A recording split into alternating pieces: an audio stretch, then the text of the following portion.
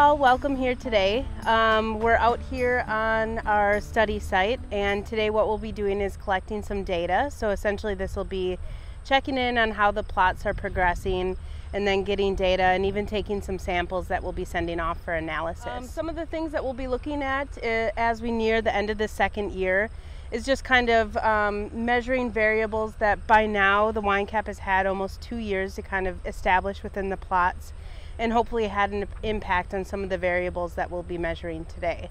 We'll be looking at the tomato plant health overall, some of those variables, as well as what the beds in general look like, depth, disease in the tomato plants, and then we also have some corn that's been planted into each of the plots, so we'll be evaluating those. And then finally we'll be collecting any yield. It's been a little dry here recently and pretty warm, so I doubt we'll find any mushrooms, but the tomatoes are ready to harvest, so we'll be doing that as well. All right, so here we are at one of our control plots.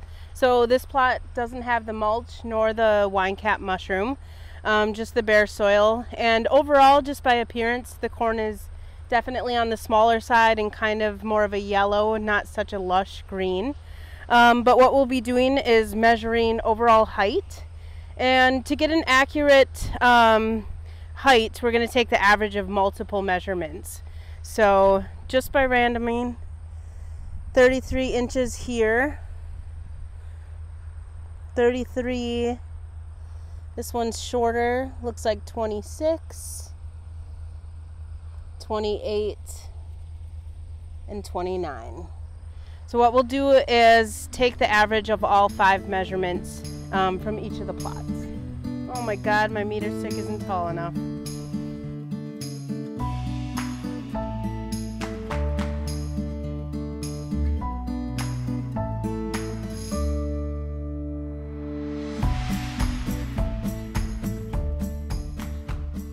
All right, so we're here in control plot 3, and we're evaluating overall tomato health. So some of the measurements are presence of disease. So you can definitely see some stress on this plant, some dying tissue. We're looking at fullness, greenness, and rating that on a scale from 0 to 10. We're also going to be harvesting tomatoes and taking yield from each plant in each plot to get a good measurement. And remember, as we're looking at this one, these control plots had no straw mulch or wine cap mushroom. All right, so here we are in wine cap bed 3. You can see overall tomato yield. It looks like we have more fruits to harvest. Plants are larger and greener. We still have some sign of disease, but not a lot of that dead tissue there on the bottom of the plants as we saw in the control plots.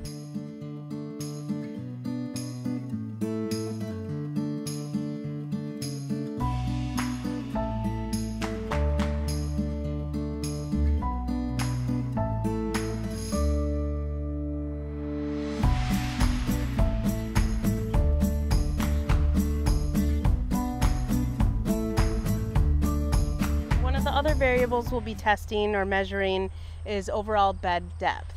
Obviously in the control there's no mulch material to measure. However, in the straw and the wine cap plots, there is still a mulch layer, and what we've noticed is the plots with the wine cap mushroom have broken down that mulch layer more significantly. So we expect to see that in beds such as this without the wine cap mushroom, the measurements will be deeper. Here we are in one of the wine cap beds, and we'll also be measuring bed depth down to that soil layer. Looks like about 6.5 there.